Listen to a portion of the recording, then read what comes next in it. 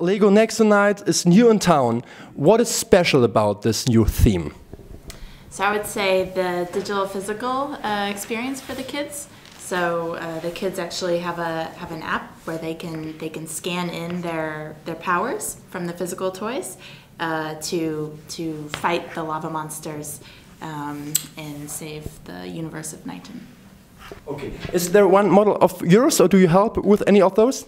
Well, I'm responsible for the whole creative development as the design lead, so I don't build myself, but of course I give directions so that the whole theme has one design language, you can say.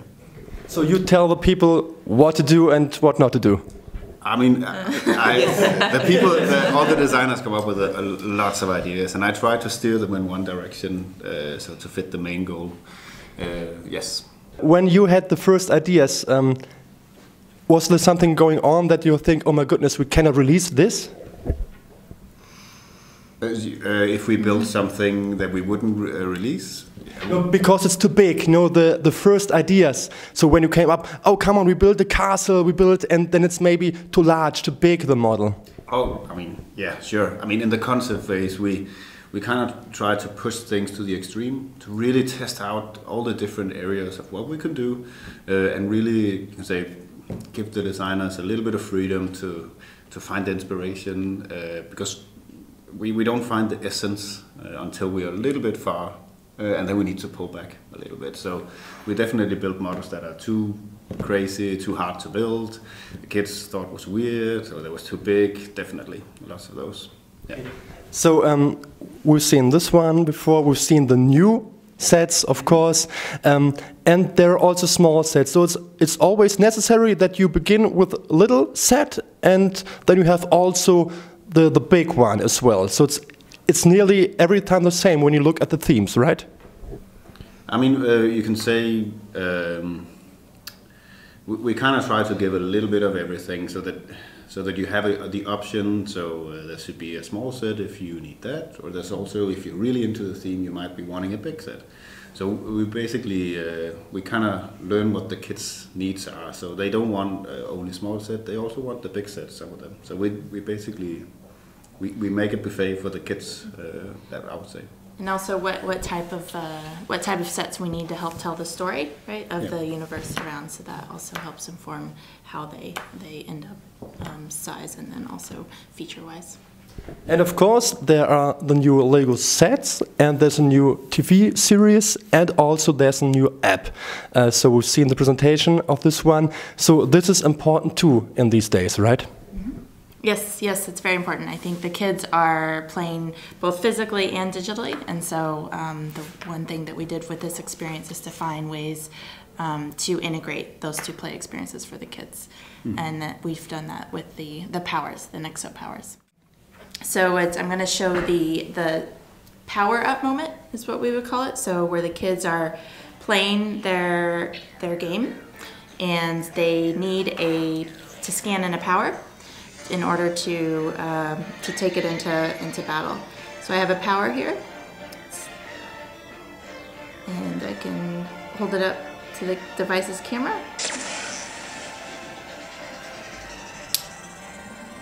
And this is, we found in Kids Test, a very magical moment as they go through and scan the powers. Sea Dragon!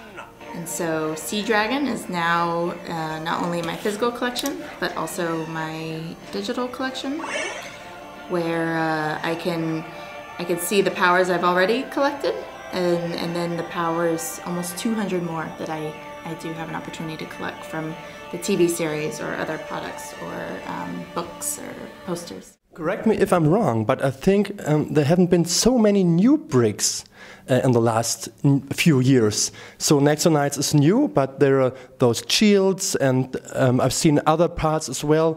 So do you know how many new bricks you bring in with this new theme? With this new theme, I think we did around 35 or 39, something for 2016. So we try, with a theme like this, we try to do really nice building elements. You know, something like this gives a nice shape that is good for our design style, but it's also going to be good for a lot of the other themes out there, like this cockpit as well will also be used otherwise. And then of course we have some of the, you say, IP specific elements, like the visor for Clay, the armor for the knights, and so that's going to live in this universe only. So we try to have that balance of doing both. Am I right? The star is Lance, right? I don't think so. I mean, it's really everybody has their favorite. If you like Lance, that's great. Yeah, he's cool. So what do you think? My favorite would have to be Macy. Yeah. Okay. Yes. And yours? I love Aaron. Yeah, he's a green guy. I love the color. I love the attitude. And look at his smile. Yeah, he's amazing. So everybody is with the good guys here.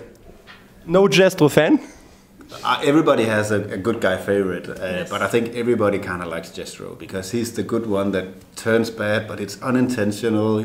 You know, he's just a little bit clumsy and he's really unlucky, and so I think it's a bad guy but everybody can relate to a little bit. So, of course, yeah. This is very iconic. Do you think so too? Yes, I completely agree. I mean, and this one specifically because it really illustrates kind of the duality of the universe. Something really nice, iconic, but it has tracks. It has, you know, these holographic banners up here. So it's really both of the worlds. And it was like a good story about the development. How we, you know, this came to life was that, you know, we wanted to do something from a Knights universe, but we also wanted to add that tech layer because that's really made it interesting for the kids. And one of the designers, you know, tried that out. One of the icons of the Knights universe is a castle. So try to give it a shot. How do we take that into the future and combine it with something futuristic and put on tracks, put on shooters, put on this. And there was a big inspiration for the whole concept.